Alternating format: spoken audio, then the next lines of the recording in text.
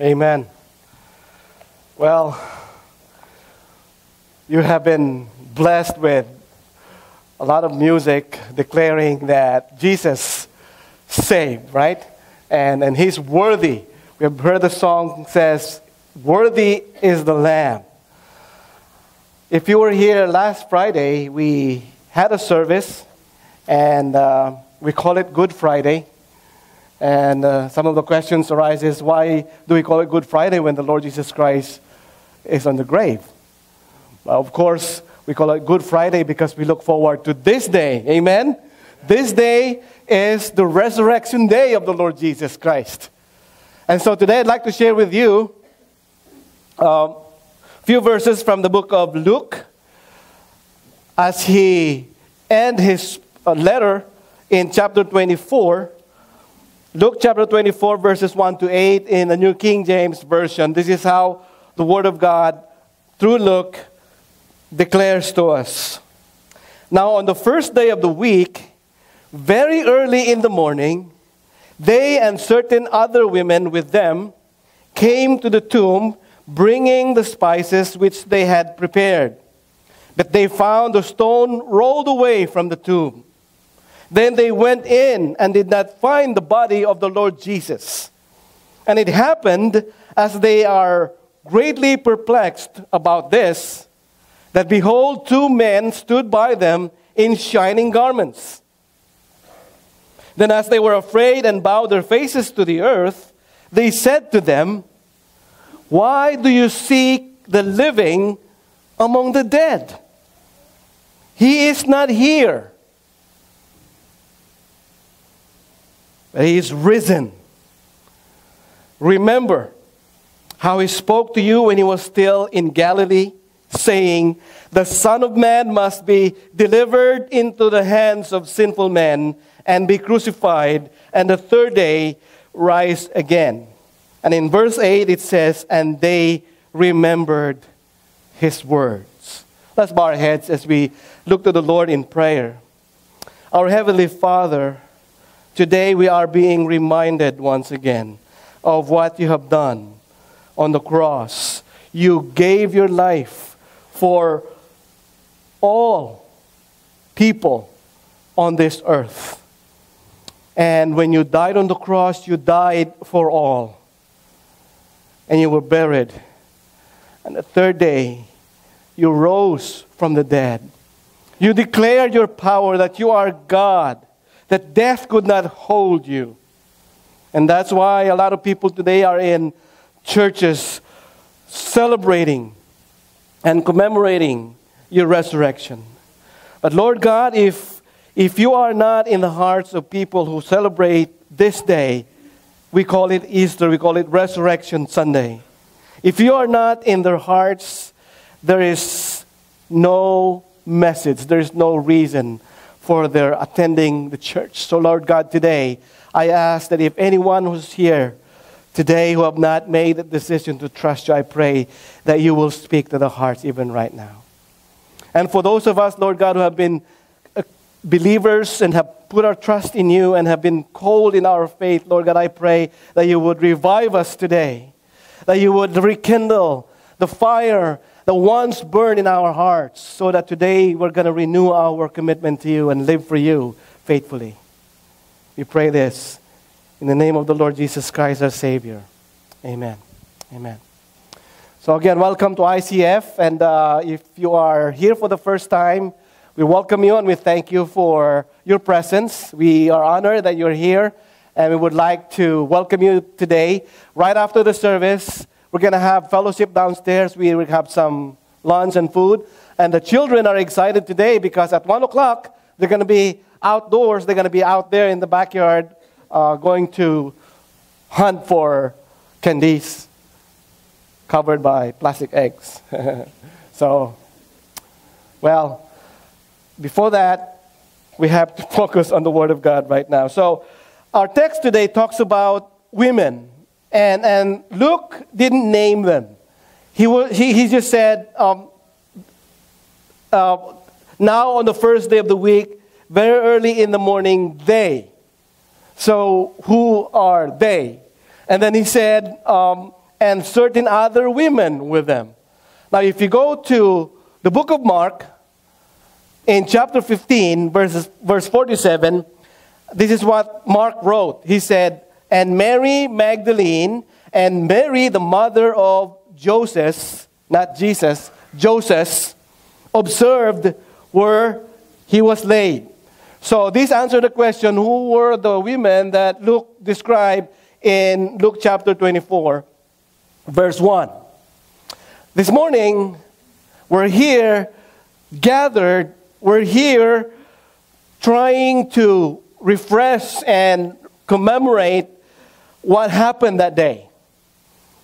And going back to that situation, we can picture Mary Magdalene and Mary, the mother of Joseph. They were there anticipating that the Lord Jesus Christ is still in the tomb. So the story goes that when they arrive, there's no one there.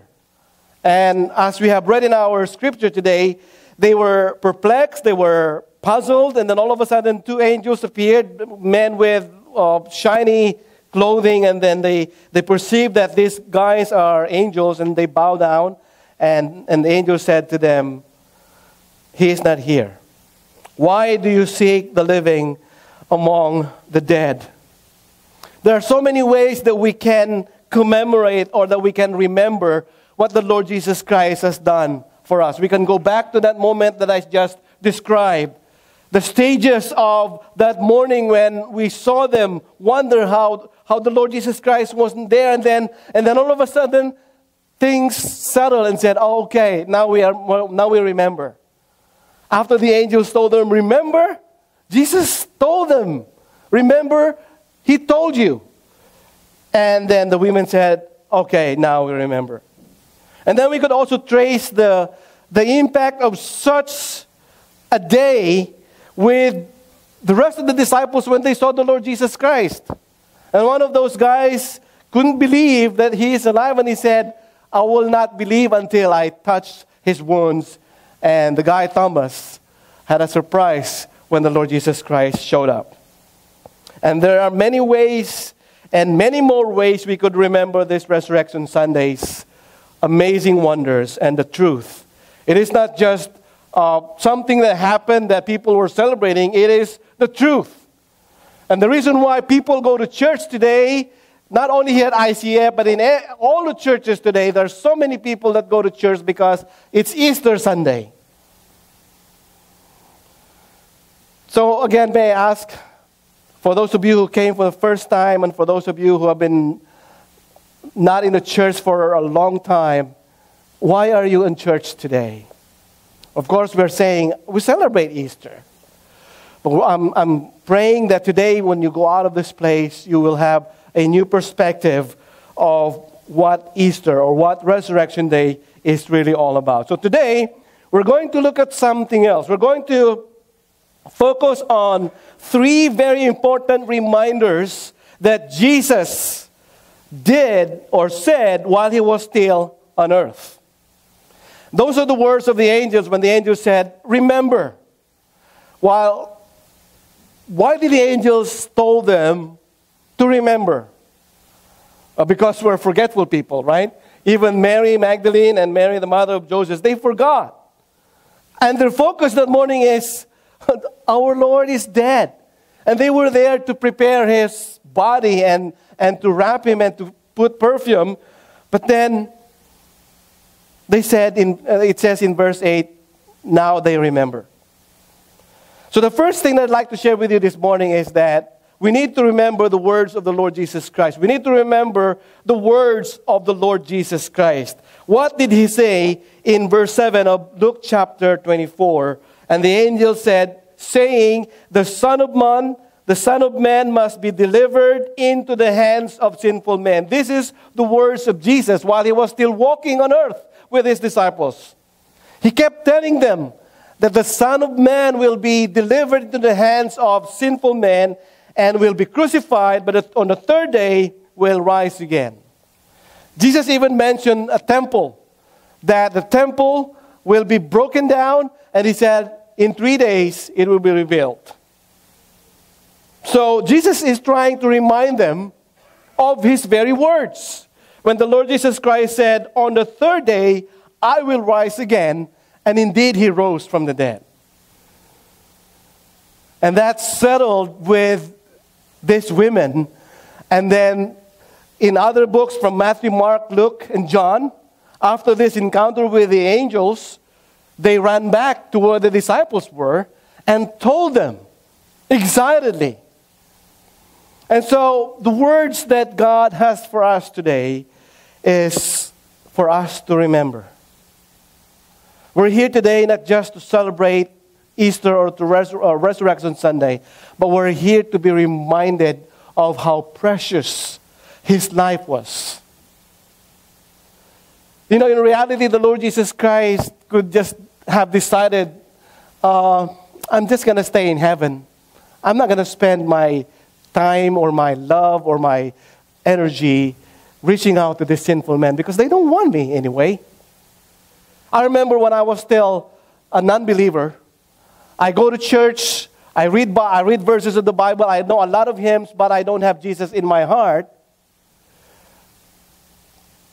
I don't want Jesus in my heart because I want to have my own way. I still want to enjoy life. I said, I'm so young, maybe I will go to church, maybe I will really change my ways when I am older so that, I have enjoyed everything that I want to enjoy.